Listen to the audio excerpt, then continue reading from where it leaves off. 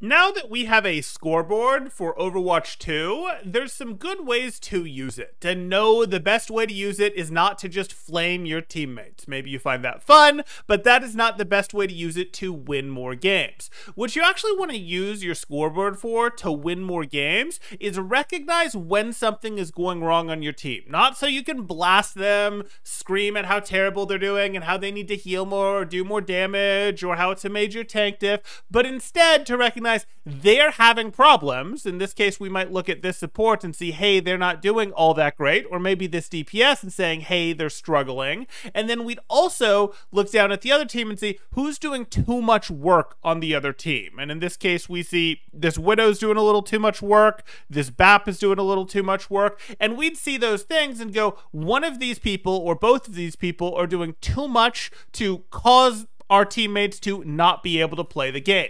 You can't solve all of these problems at once, and you still need to play your game. You still need to play your game, as Emog's case, in his tank role here, do what he can to win the game, but he wants to now put a little extra effort on going, hey, I want to make sure the Widow is a little bit better contained. Maybe after each activity, I'll check on the Widow. Or maybe I'll open by pushing the Widow out of the fight, and then I'll go do my normal thing. Whatever the case may be, if you recognize as you're getting later into a game, like this one, which is in round 3 and over 50% on both sides in round 3, that's when you want to be looking to make adjustments. You'd find similar stuff in a payload map if you got to overtime rounds, or maybe one side is over and you're halfway through the second round. This would be the time to take a look at the scoreboard and go, hey, don't spend like a minute formulating your strategy, but if you need to make adjustments because you feel like the momentum has come out of your sails and is now in the opponent's sails, especially if you were winning early,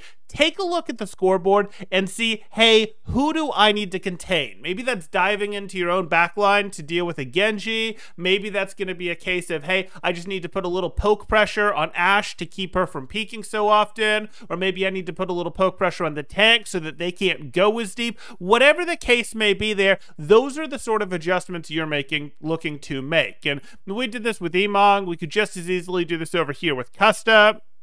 Take a look at his game. We see the other support is struggling a bit, again in a round that is gone both sides here. This is, very close, but both sides are taking a round here. So is someone on the other team doing too much work? Well, the tank, yeah, this Roadhog over here is doing too much work, and our Ana isn't really doing enough. So maybe we've got additional information from the feed. Maybe we have additional information from what we saw with our own eyes in terms of what was going on in the match. But if we didn't get that information, this now exists, and we can go, hey, I need to contain this Roadhog a little better, which means I need to put a little more pressure on him until he pops his breather, and then he's pretty harmless, and I'll go jump and do other things. Or maybe since it's Custa here, this would be more a case of, hey, what we're going to do is we're going to mostly play our game, but after we complete every action or so, maybe it's we get an elimination, maybe it's we fire off a volley, maybe it's, hey, we bail out someone else that got in trouble, we take a look and check on the player who is struggling and go, hey, do they need me to throw the Harmony Orb on them? They don't, let me go back to what I was doing.